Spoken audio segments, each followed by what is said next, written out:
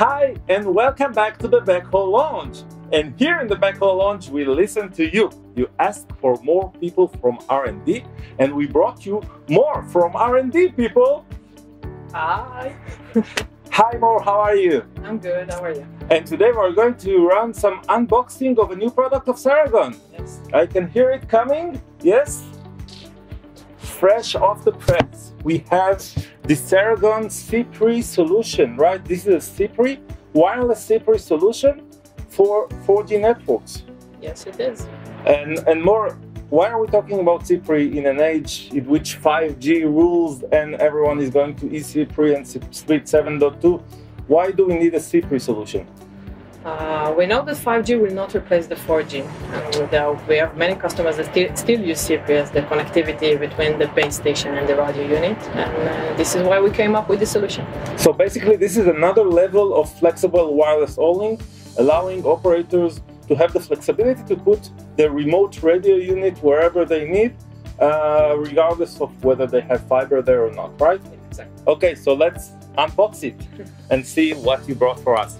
Mo is the project manager for this product in our R&D, and we are now unboxing this great radio solution.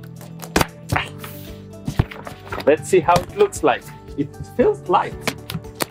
Yeah. It is a surprise in a big box. Yeah. Okay, so we have this, we have that. Are we sure this is it? This is everything? Okay. Wow. What is this? Mo, this is a radio solution. Where do you connect the antenna? This is our solution for CPRI, yes. Okay, so Mo, how does it work? It looks like a clever dongle or something? Our idea is to use the same IP50 radio link that we have today that supports Ethernet and eCPRI, and actually connect this module to the QSFP cage on this side. And on this side we have the SFP Plus, it supports up to 10 gigabit per second, and this is the entire solution.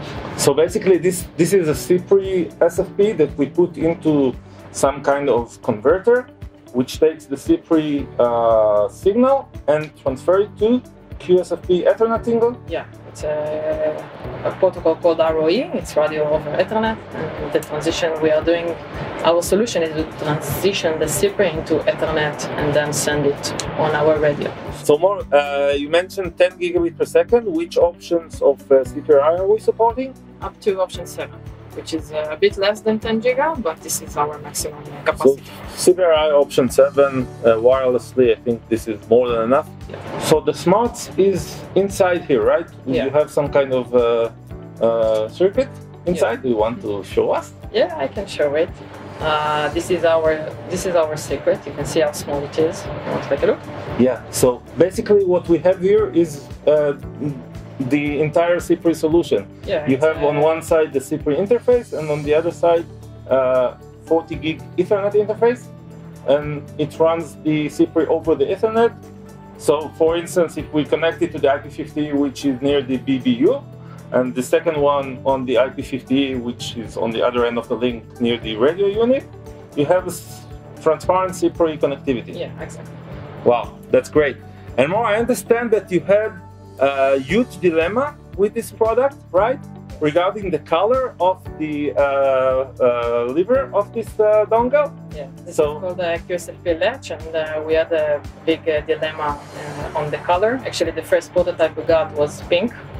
I didn't choose this color, but this is what they remembered that I choose. I picked yellow, actually.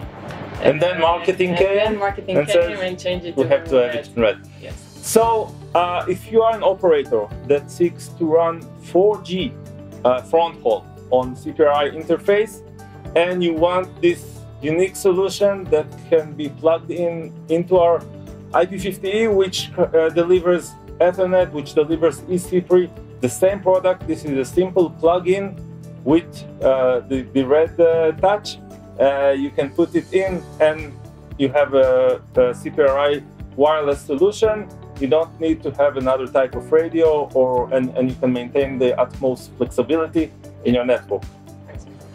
Thank you very much, Mo, for joining us. Thanks for having me. And thank you for watching this episode of the Backhaul Lounge. We'll be back with more exciting news like this. Thank you very much.